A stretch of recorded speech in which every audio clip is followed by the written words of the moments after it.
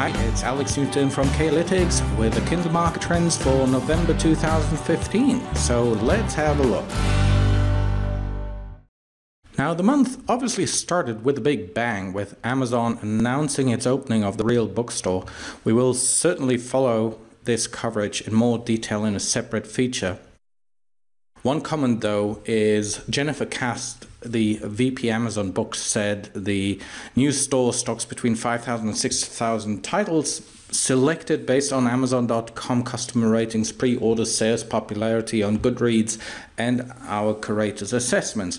Well, I think the curators will have a lot of work to do, because taking a look at our category report for November 2015, particularly the sales volume of the top 100 titles in all of the categories, well, you know, these Amazon bookstores would probably only be selling romance, mystery, thriller and suspense, and some science fiction and fantasy titles, but predominantly romance, and I'm not sure whether that would be make a really good shop. So in any case, we will follow the developments and we'll keep you updated. For now, let's take a look at some of the highlights of the month in terms of sales development in some of the categories. Looking at fiction, we see the long-term trend in mystery and thrillers.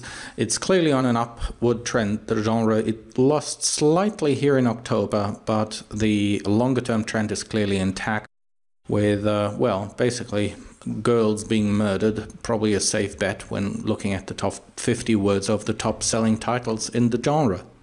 We've been following romance closely ever since the 50 Shades of Grey movie, and we see that the whole thing cooled down a bit. It's leveling off and is basically stable at the level it was last year. Also interesting to note that teen and young adult, which is still one of the top genres on Kindle, has seen here, well, let's call it a longer term, a slight erosion if you look at it from June 2014 all the time to October 2015. Probably time that there is a new Harry Potter type of thing. In non-fiction, it's worth noting this month that, well, self-help does unfortunately not maintain its huge upswing it's seen from June, July, August, September this year. Here in October, it dropped back down very much to the level where it was during summer. That's unfortunate because many of the non-fiction self-help authors, we even did a special report on it, you know, hoping that this trend would continue. Well, you know, let's see what happens next month. We will certainly keep you posted on that. I certainly felt it's if you look at the pattern, it's pretty unusual that a whole category drops off in 1 month to such a large degree. So that came as a surprise. For those of the Kindle nonfiction authors who are in cookbooks, well, we do see here this upswing from August, September, October here, and that's very much the same pattern we saw last year, where obviously leading up to the holidays, this genre is usually on the rise. However, the whole level of the genre is on a lower level than last year. Also, Kids Book, we've been following closely ever since the launch of the Amazon Kids Book Creator back in September, October 2014. You see it continues to cool off a bit. However, the ebook sales for children's books are on higher level than last year, and we're just about to launch a new special report, the volume 2 of our children's ebook report that will look at the specific markets by age group.